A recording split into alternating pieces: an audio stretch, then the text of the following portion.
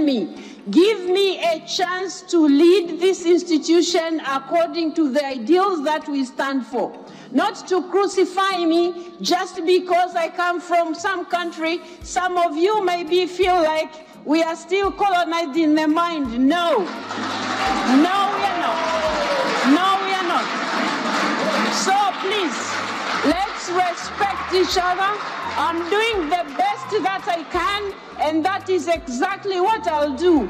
That is my commitment to you. I will keep doing that.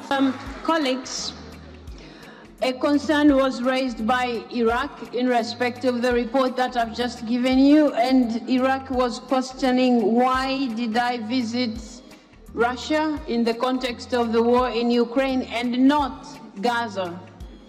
I would like to inform my colleague that you might note that in November last year, I visited Palestine and I visited Israel and I met the leaders. And that was my first visit after becoming president in October. So it's not like I have ignored what is happening in the Middle East, what is happening in Lebanon, what is happening in Gaza, and what happened in Israel. So I treat all the conflicts the same way. And you might also want to note the conflicts that we are talking about in the Middle East, the war that we are talking about in Ukraine, they are not the only conflicts that IPU is looking at. We are concerned about what is happening in Yemen. We are concerned about what is happening in Syria. We are concerned about what is happening in Sudan.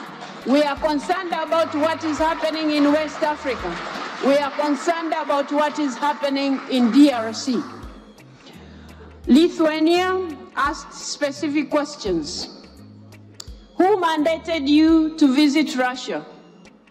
Why not Ukraine first? The letters were sent out, dear colleagues. The letters were sent very explicitly. They explained, and if you need copies of those letters because they are not secrets, you can always have copies. Letters were sent to our counterparts in Ukraine. Letters were sent to our counterparts in Russia. My visit was to begin with Ukraine. Ukraine responded the dates that we were ready to visit them. Mr. Zelensky and Mr. Speaker would be in New York for the NATO meeting. Would I have stopped them? No. It wouldn't be wise. In any case, I don't have such powers. Now, because the meeting of BRICS was taking place, would I stop going to Russia because Ukraine is not ready to receive me because of time? No. Why? Because IPU stands for dialogue. IPU is talking about parliamentary diplomacy. And it is in that context that I did all that I did.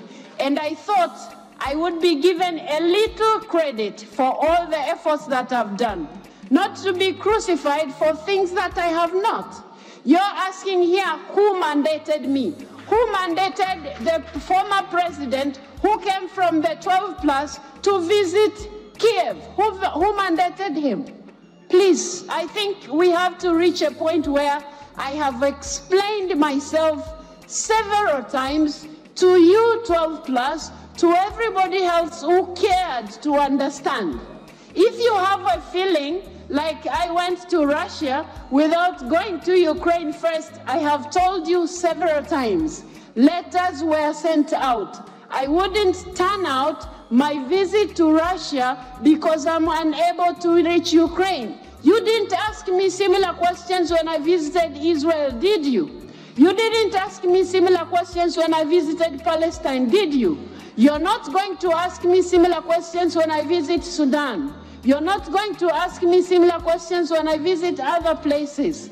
I think, colleagues, let's have trust. You have elected a president who is supposed to deliver to her mandate. You have elected a president who is supposed to deliver to her mandate, and I think you are dealing with me unjustifiably, which is not fair to anybody. The questions that you have been raising, I have responded them to the best of my knowledge and to the best of my objectivity in all this matter. And you must know, I would not have asked to meet Mr. Putin if it wasn't for Ukraine. My commitment to doing that, and this is not the first place I'm visiting. Why is it that it's looking like I have met this person and therefore the president of IPU has all of a sudden become a monster? Please treat me with dignity the same way I am treating you with dignity.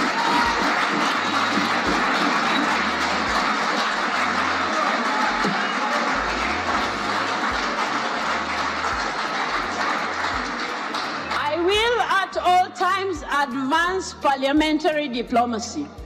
I will at all times give respect to the ideals of IPU, but I request you members to also accept I'm not God, I'm not an angel, I'm only human, I'm doing what is possible within my powers. The president of the task force has just informed you, and I have been repeating myself in this respect. I was requested by the task force to do what I did. What did I do wrong? I was supposed to sit back and tie my hands and say there's nothing we can do as IPU. That will not be doing justice to the women and children of Ukraine who are suffering. That wouldn't be fair to the mandate that you have given.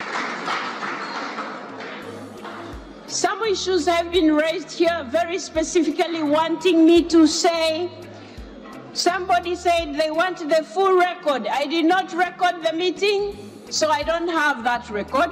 Secondly, the resolutions were they have been shared several times, and I also mentioned them.